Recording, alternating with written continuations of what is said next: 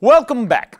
So far, you have seen the main PV system topologies, the design rules and some examples of specific PV systems. We shall now discuss the PV system economics and environmental considerations.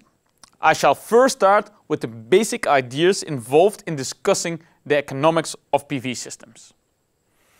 The economics in the field of photovoltaics can be discussed at several levels, like at the levels of the consumer, manufacturers, PV installers, or technology level, while compared to other sources at grid scale.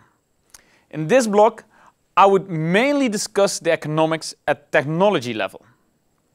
At the consumer level, however, I would briefly touch upon the idea of payback period. What is the payback period?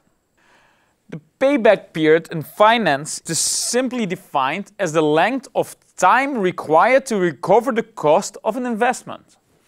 So how can this be translated at the consumer level, when a homeowner installs a rooftop PV system and expects the system to pay itself back? In the case of a PV system user, the initial investment in terms of system cost is recovered over the years as the PV system offsets the electricity bills. We can understand this idea in a simple example. Let's say, for instance, family Smith has installed a PV system of 1 kilowatt peak at an initial investment cost of 4,000 euros. The family's usual electricity consumption is such that on an average it incurs an electricity bill of 2,000 euros per year. After installation of the PV system, roughly 800 euros worth of electricity consumed by the family is provided for by the PV system. In this graph we see a straight line denoting the fixed investment costs in the beginning. As the family consumes more of the clean power produced by the PV system, it offsets the electricity bill accordingly. In this example, the amount saved is 800 euros per year. In other words, the family earns a return of 800 euros per year on the PV investment. As the years progress, the savings accumulate, and there comes a point in time when the accumulated savings are greater than the original investment. The period of time elapsed until that point is called the payback period. In this case, family Smith's PV system has a payback period of 5 years. Note that the payback period depends on the location of implementation of the PV system. Of course, the sunnier the location, the greater the PV yield and the faster the payback. Also, the savings by the PV system not only depends on PV yield, but also the grid electricity costs. Finally, the initial PV system costs are also a major factor in deciding the payback period. Note that this calculation can become more complex as more parameters are factored in. For instance, if you are considering a significant period of time, usually it's a practice to also take into account the time value of money. That is, for example, 1,000 euros today will have a different buying power 10 years from now. Then there are also policy-based factors. For example, subsidies and feed-in tariffs can affect the initial investment and savings. Let us briefly discuss the concept of feed-in tariffs in PV systems. At the consumer level, feed-in tariff is the rate at which a consumer is paid for the electricity that the grid-connected PV system contributes to the local grid. There could be two kinds of feed-in tariffs, gross and net. Gross feed-in tariffs are paid for all the electricity the panels produce, irrespective of the domestic electricity consumption of the consumers. Net feed-in tariffs promise a higher rate for the surplus electricity fed into the grid after domestic use of the consumers is subtracted. Now we must not confuse the payback period of the PV system with the energy payback time, which is a different concept, and I shall discuss this in the next block with the environmental considerations. Now, let us go to the concept of levelized cost of electricity, or LCOE. It is the cost per kilowatt hour of electricity produced by a power generation project. It is usually used to compare the lifetime costs of projects based on various power sources.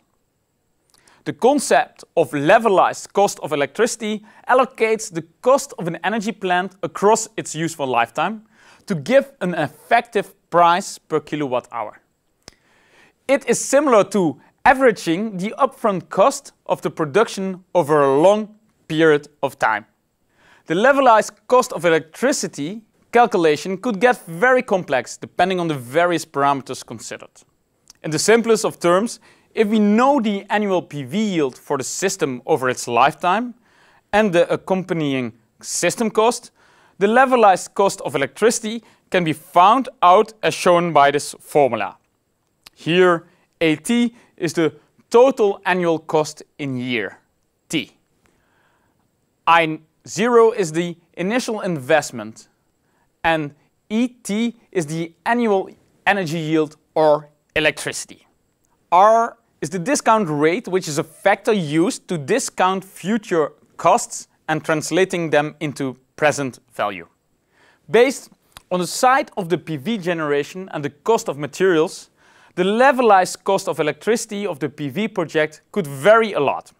Also, the discount rates used for evaluation will have an impact on the levelized cost of electricity value. For the power producer, the levelized cost of electricity is a valuable indicator of the cost competitiveness of a certain energy technology. It is also a good price point indicator, that is, the power producer will have to sell the power at a price greater than the levelized cost of electricity to make profit. Of course, the policy structured around PV energy, like feed-in tariffs, subsidies, and other incentives, will all play a role in determining the grid power prices. Finally, we come to the much popular term grid parity. Grid parity is the situation at which the PV power can be generated at a levelized cost that is equal to the power price from the conventional electric grid. This could be generalized to other renewable energy technologies as well. But there is one significant difference between PV and other renewable technologies like wind turbines or hydro dams. Compared to these other sources like wind turbines or hydro dams, PV can be scaled down to the level of a single module. This means that the PV power is now effectively competing with the retail grid price, which conventionally includes other costs like transmission, distribution, etc. Therefore, compared to wholesale price, PV grid parity for retail grid prices can be reached faster, as shown in the graph.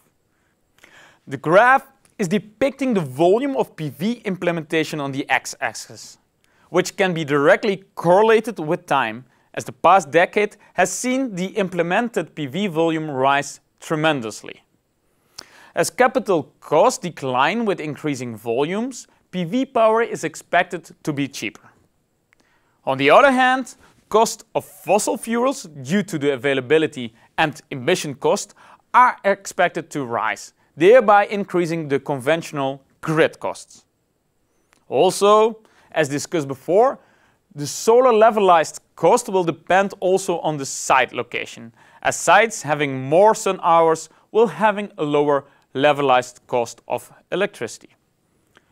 Grid parity occurs when the solar and grid lines in the graph cross. Of course, the grid parity could be reached faster with the help of incentives and subsidies. However, a school of thought disregards such a grid parity that has occurred with the aid of subsidies. It is said that the true grid parity is when the PV power prices would fall below the grid prices without any subsidies. Solar grid parity without subsidies is a much rarer phenomenon, at least right now. As an example, PV power producers already claimed through grid parity in the sunny country of Spain earlier in the year. The grid parity is a very important indicator of the usefulness of a renewable energy technology. The closer a technology is to the grid parity, the easier is its integration in the energy mix of the region. With the advancement in technology and the maturity of manufacturing processes, grid parity for solar is expected to be a more popular occurrence in several places around the world. I hope you now have a better idea of the economics involved around the field of photovoltaics. In the next block, we will focus on environmental considerations for PV systems. See you in the next block.